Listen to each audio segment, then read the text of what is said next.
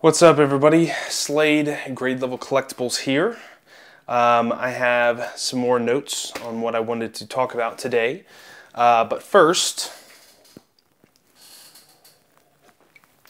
I want to drink some water. My throat's been kind of itchy recently. I think it's something going around, some drainage, whatever. So if I sound a little hoarse, it's because of that. But today, I wanted to go over the modern boom of what we've experienced this past month for record-breaking sales. We got the Moonbryon that's been graded to high heavens, but still hitting $1,800 figures. We have, it seems like the more modern the better. Obviously, surging sparks have gone surging. I mean, it's crazy. And then don't even get me started with evolutions, prismatic evolutions. Holy cow. It's a very exciting time in the hobby, but also it's a very sobering time in the hobby, in the sense of if you've been here more than 20 minutes, you know what's going on. You know the factors and the market sways and what's going on in the background. Because if you've been here more than 10 minutes, you know this is not normal. A set that's still on Walmart shelves is being resold online for double, triple MSRP. That is not normal. Sets that just came out, their single prices in a PSA-10 selling for $50,000 in a PSA-10. $50,000, that's a whole meme thing with the Pikachu EX alternate art, SIR. But today I just wanted to have a talk about this boom period. What you should be wary about, what you should be cautious about, but also what you can take advantage of going into what all of us know what's going on and the different avenues of way that you can really make money in this hobby and in this period of time. But first, I wanted to just make a little callback of how cyclical and how fast the market is and how fast things change. I remember when, just with the drama stuff, not so much the drama of personalities and drama of people, but the dramatization of certain events that happen in the hobby, such as when CGC changed their scale, not the first time, not the second time, but the third official first time, the third time they changed their scale, unofficial third time. Everyone was calling like, oh, it was the death of CGC. It was the talk of the town. Everyone was talking about, I'm never grading with CGC again. They keep changing their flip-flopping their scales a lot around. Nobody knows what's a 10 and 9, and between my butt and a PSA 7, I have no idea what condition that is. And there was a whole bunch of conversation where I'm not grading with CGC, anymore, whatever. And a lot of people on their minds. This happened maybe a year and a half ago. I can't even, the hobby moves so fast. It could have been, 6 months ago. I don't know. I don't know how fast the market moves, but what have we seen now? Up to this point, CGC has been keeping up with it, even though there's a whole nother subject I can get into with certain bad or good actors that it just depends on your viewpoint on this person, but how much they've pumped CGC, how much they've put money and resources into CGC, where the current volume that's going through CGC, is this actually like true of this volume, or is it majority of this person's inventory going to CGC? But that's a whole nother subject. But CGC, just looking at the numbers, they have done pretty well with the volume that's going through CGC. Outside of BGS's lottery system with the black label, it seems like the second most popular grading company to go to is CGC, and specifically because these price points that the modern cards are hitting. Specifically, I was looking up recently, a Kingdra EX and a Greninja EX. In a PC-10, a Kingdra EX goes for about $60. and a PSA 9, that was, sorry, not CGC, a PSA 10 goes for $60. PSA 9 goes for about, what was it, like $30, it's $30 or $40. In a CGC 10, not the pristine, CGC 10, it goes for a little bit under that, maybe $50, but a CGC pristine 10 goes for about $200, $150 to $200. That's the same, the same thing goes for the pristine 10 Greninja EX. It goes for some crazy values.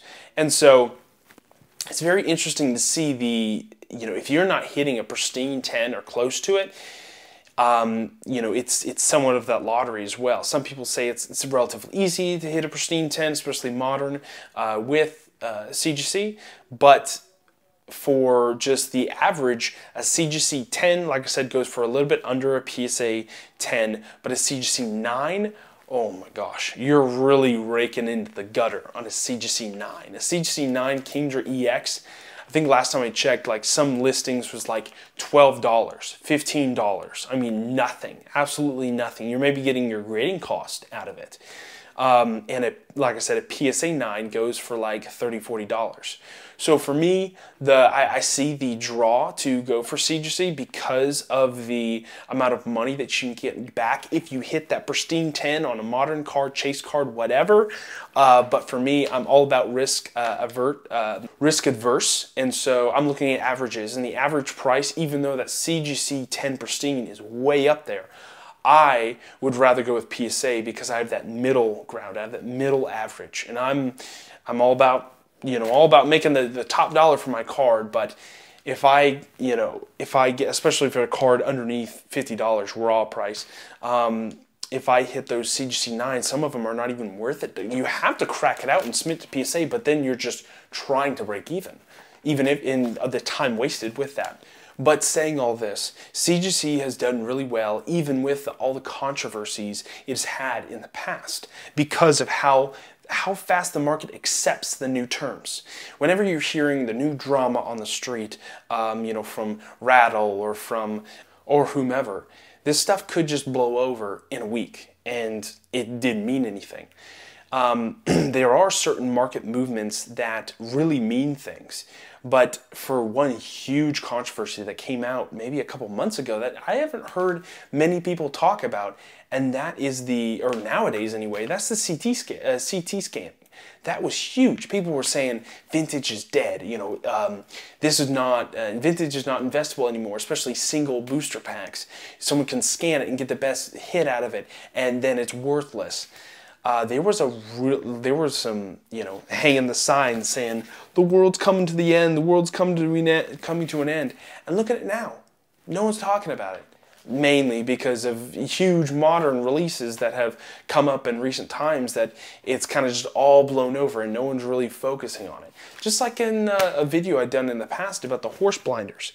There are horse blinders that happen in the hobby, and if you aren't aware and you look at it at a skeptical eye, saying, okay, does this really matter? Okay, does this really hold its water?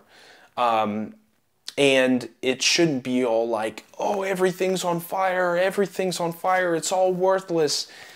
You really have to take everything with a grain of salt on how much is this worth freaking out over.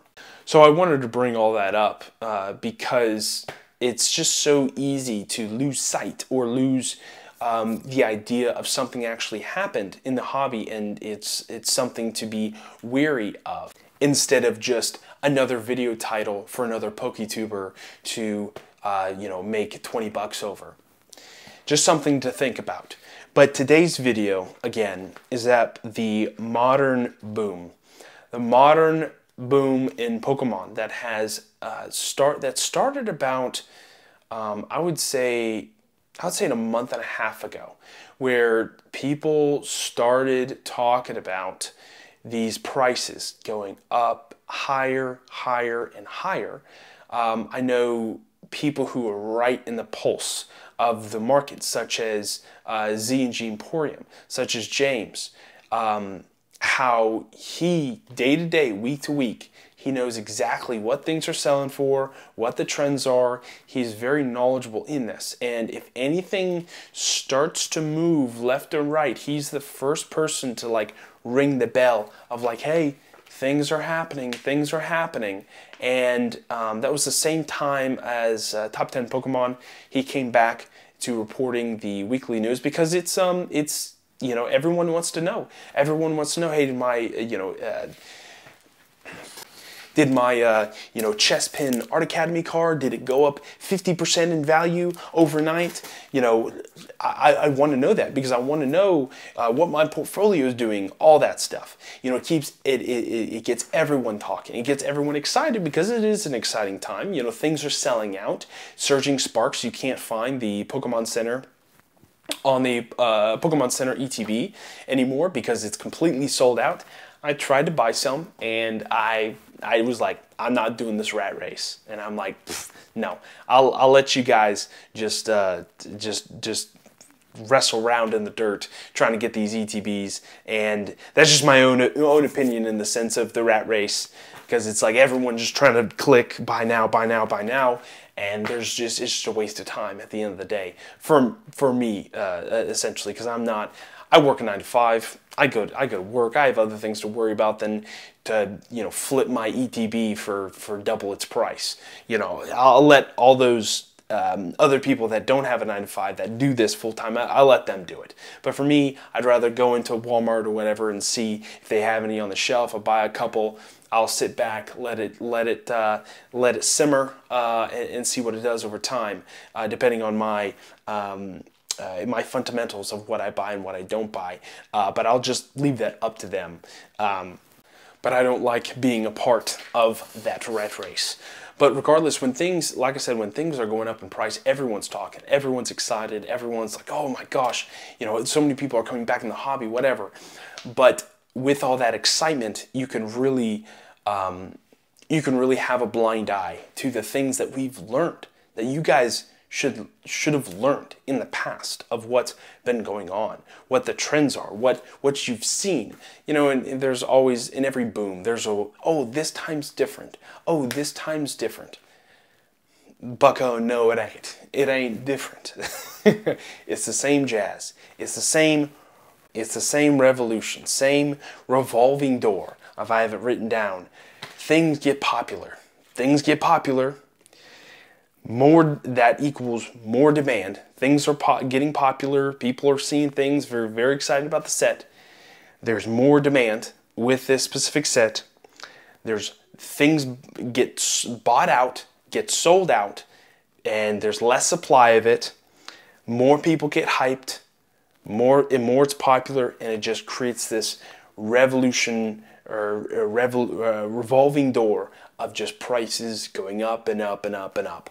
That's, at the end of the day, that is what's going on. That's the kind of the definition of FOMO, really. This just not echo. We'll talk about echo chambers here in a second, but just pressure cooker. It's a pressure cooker of all this demand and demand and demand because everyone's just focused on it. Everyone's just so focused on Surging Sparks, so focused on prismatic evolutions, and nothing else matters. And in those moments, there are tons and tons of opportunities, not inside on what's everyone's focused, but what's on the outside. I had a great success with a card that I've been wanting to get for a long time. And since everyone's just been pouring money and tons of money into Prismatic Evolutions and into Surging Sparks, that auction went pretty low for what that card was. And I was able to scoop it up at a flipping steal. I was about to buy a PSA 9 of this card that maybe if I spent it at a price that if I just spent, you know, 4,000, 5,000 more above that PSA 9, then that's the amount of money that I spent for this PSA 10. And usually, you know, 9s versus 10s in this card is like double. It's double or even higher than double. And so I got a great deal on this card mainly because everyone's focused on one thing. And like I said before, to me, it just feels like a flipping rat race, and I ain't no rat. And don't take this the wrong way. Please don't take this the wrong way. But, you know, if everyone's just going after that cheese, that little simple cheese on that, and this is a weird, you know, image I'm cooking up.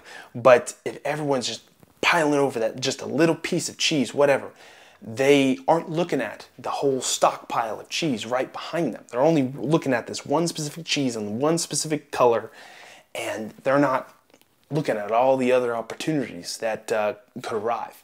Because in this hobby, everyone only has a certain, and why that is because everyone only has a certain amount of money or energy to go after one thing. We're not all octopuses where we all can do 20 different things at 20 different times. We all have our limits. We all have our, not only our visual limits in the sense of how many things we can focus on, or focus limits, whatever, but also just financial. You know, no one has all the money in the world. Even Zhang from China can't buy, you know, all the illustrators in the world. He only has a certain amount of money. Where that money comes from, I don't know. I don't want to know. But he only has so much funds. And all of us only have, especially the sperm of the sperm whale, only has so many funds that we can throw around. And that's where knowledge comes in. That's where the experience in the hobby and why that is so powerful in this hobby is because you know how to focus your funds so that you have the ability to have the success rates of the things that you buy or the money that you put into certain items to be more successful in the future than the trends and failures in the past that you've seen, and not make as much money or perform as well as the things that you have seen that has been successful, very successful in the past. And again, that's why I'm kind of tying all this back to the modern boom. Like I said, Moonbryon recently sold PSA 10 for $1,800. That card is amazing. If the artworks, I'm not doubting that the artwork's trash, that it won't do well in the future, whatever, but I'm trying to make sense of a modern card, a very, very modern card, Evolutions, what am I talking about? A Evolving Skies chase card that everyone and their mother's trying to chase, has so many in the population, has so many graded PSA 10. If everyone cashed out of their Moonbryons, PSA 10s, the price would just go down to like 20 bucks because there's so many of them. And again, we only have so much money. There ain't a no-buy list that can support that much volume that they would still be buying. There's always a limit. It's when the mentality changes that the price really changes, because all this hinders.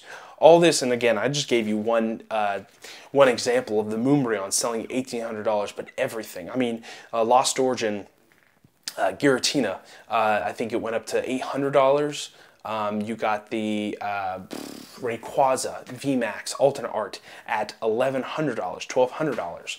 I mean, all these modern cards, all the money's being pumped into all these cards, where they're being pumped into these cards, but they're also leaving and potentially leaving other cards that you could have, long-term better performance, but that you could acquire at much cheaper values, such as vintage cards that are hard to find. I've actually seen an uptick, a very much uptick in vintage cards right now, because there are people, collectors like myself, that know these trends, that knows what's going on. They're selling their modern alternate arts that they know in the future they can get back, and they're putting that money into the chase cards that they've been wanting forever. The vintage has been out of reach, but now they can get it at great value. But Now that everyone's doing that, or a lot of people are that are smart doing that, the prices have risen on those. Obviously, the Crystal Charizard PSA 10 has gone up to almost $16,000, where it used to be $13,000. The Gold Star Rayquaza PSA 9, you can't even find those on eBay, and there's a reason for it because it's so utterly rare. That's why things change in value so quickly, because of the rarity of certain items. But again, all this modern boom, it is all supported by popularity and by demand. Once those two, or specifically demand, once demand dwindles, that's when you see everything coming down to earth. That's when you see time and time again about any modern release that comes out. Everyone's excited about it. Maybe there's a reprint, maybe not. But over time, something else takes its place, and nothing. And it falls, and it free falls. Look at Vivid Voltage. Vivid Voltage, when it first came out, it was like $200 a box, even higher, $250, whatever, when it first released. And everyone was like, "Oh, there's so much. There's giant Pikachu VMAX Rainbow. It's always going to be in demand. Always going to whatever." But as set goes on and on and on, demand dwindles off, and it's not as popular anymore. I mean, right now, also, it's still available on the Pokemon Center, which is wild because it just goes to show how much they actually produced of that set. And going back to popularity in a boom period, the things that sell in a boom period is what's popular, is what's in demand. It's not the fundamentals. The fundamentals exist in a linear fashion and over the entirety. The fundamentals don't change. They do not change. As in, there could be huge spike in popularity, dying off, huge spike in popularity, dying off. This is like intrinsic value on the things that have truly fundamentals. The scarcity, the rarity, and the uniqueness of certain cards. Those things do not change throughout the entirety. I mean, we can go 30, 50 years of Pokemon. They do not change. Popularity changes. Back in 2016, 2015, even older, biggest Pokemon on the block, like my screen's just froze. There we go. Screen's froze for a second. But like I was saying, in 2016, 2015, the biggest Pokemon on the block and the most popular was actually Shaman. How many YouTube videos recently have you even heard the word the Pokemon Shaman? I mean, there hasn't been a Shaman card in a long time. And that was because it was very, very popular and very competitive in the TCG. And because of just popularity with people collecting the card games. So a lot of Shaman cards back then were very high in priced. But now, who's talking about Shaman? Who's talking about the Shaman EX card from, I think it was EX, was it GX? Anyway, Shaman EX card from Pokemon. I mean, that card is still popular, but to the people that know about it. So saying all that, please, during this time, be smart. It's really easy to say that, but it's hard to know what's a smart move and what's a maybe not so smart move in the long run, because perception's always 20/20. Perception is always better in the future than in the current state of it happening.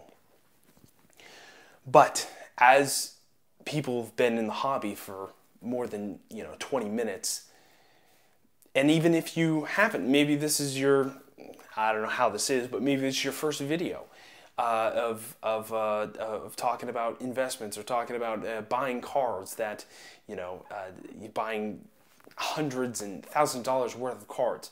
Please do your research. Do your research in these cards, in these in the things that you are putting all this money into. The worst thing I want for any type of person in this hobby is to buy a card that is super hyped up and then in a couple months it's worth half its value. That does not feel good. Not to me, not to anybody. I don't wish that on anybody. As we know, there's cyclical patterns that maybe it goes down 20% in value, maybe it goes up 20% in value, maybe it maintains for a couple years, but just seek out experience. Seek out experience in the people who have done this and went through this in the past. And so right now, the people who know what's going on, they are selling. They are selling into this market boom, and they're making smart decisions. Like myself, that I only have a certain amount of capital. I'm not buying all these alternate arts, all these crazy high-priced cards. I'm selling. I'm selling to the market. I'm buying MSRP, and I am not FOMOing. And that's what I'll leave you guys today with, where it's easy to talk the talk, but it's hard to walk the walk.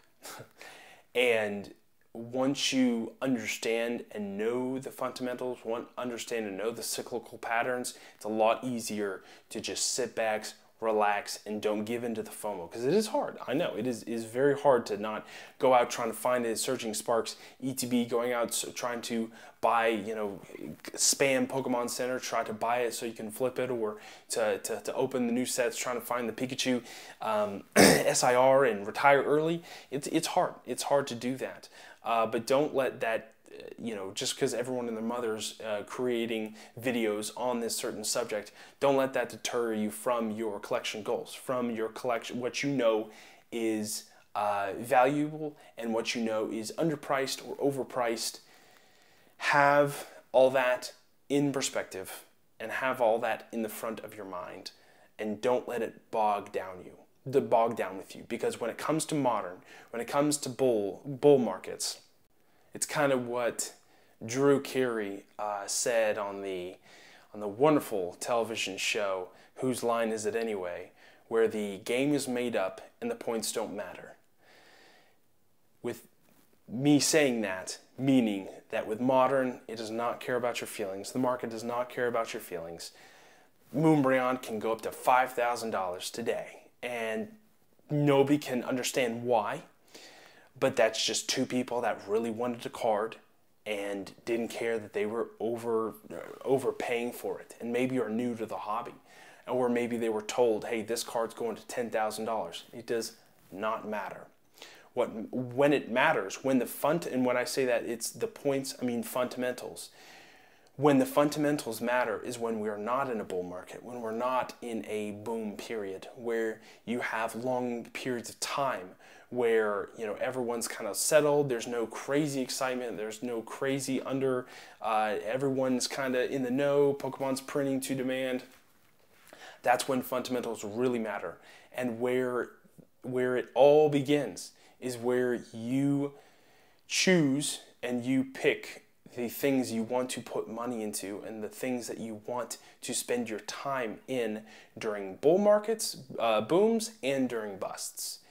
You should have all that in your mind. And I know this video is long enough, and if you want me to explain more on the fundamentals, the good old saying, older, rare, minter, better, by the good old S. Pratt, but also, to me, uniqueness and exclusivity, I could talk about that in the future. But for right now, the biggest question, which is the title of this video, why is modern outperforming the fundamentals?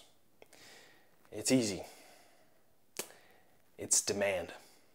Demand, demand, demand. The market does not care about your feelings. If Timmy and Jimmy want to spend $10,000 on a card and it's sold and they pay it and you see it on eBay and you get mad about it, don't waste your breath. Don't waste your mind space. You know what's going on. You know it's unprecedented. And if you have one of those cards, sell. And buy something that you know the fundamentals, you know it's rare, you know it's scarce, and buy it up. And use this influx of cash for that. But that'll have to do it for today. I know it's not a super fun video or anything, but I've had a lot of thoughts about this, and this happens in every single kind of bull market boom, and we're going to see some frustration and some other mixed feelings when all this modern craze kind of dies out. Maybe it'll be a year, maybe it'll be next month. Who knows? People associate this with 2020. 2020, that bull market lasted like a year and a half. But hope you guys are enjoying the Pokemon Pockets game. That game's been really fun. I've been loving collecting different cards in that. But hey, keep doing what you guys are all doing, and at the end of the day, you know, just enjoy Pokemon, enjoy the space, make relationships, and just enjoy the artwork, man. Just enjoy the artwork. I'll catch you guys in another one. See you guys.